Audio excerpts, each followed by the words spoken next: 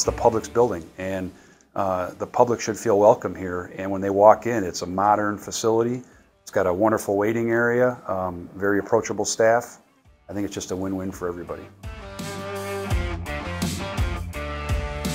This new location has got a very dominant presence along a main thoroughfare, which is Main Street, Route 64.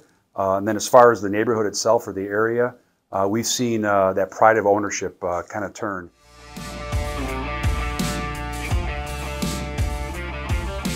The new facility is the flow of communication, corridors, communication space, conference rooms, our lunch facility or our break room.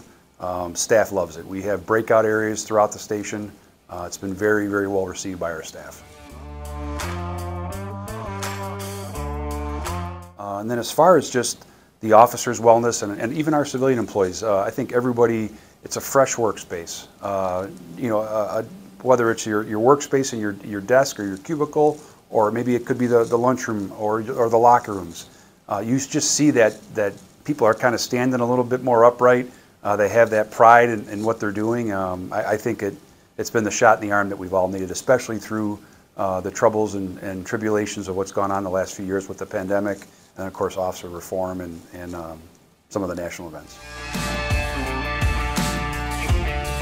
Walking to the records division or going to submit something in evidence, a detective going to talk to a patrol officer or vice versa. I think it's just exponentially helped us be more efficient.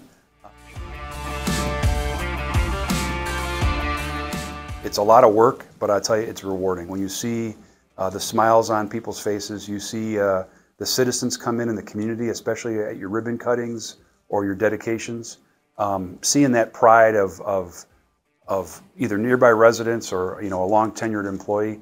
Not to mention, it's really helped us with recruiting. The facility sells itself. When people are looking at different law enforcement departments to test with or to get hired by, they look at our facility and it's just unmatched.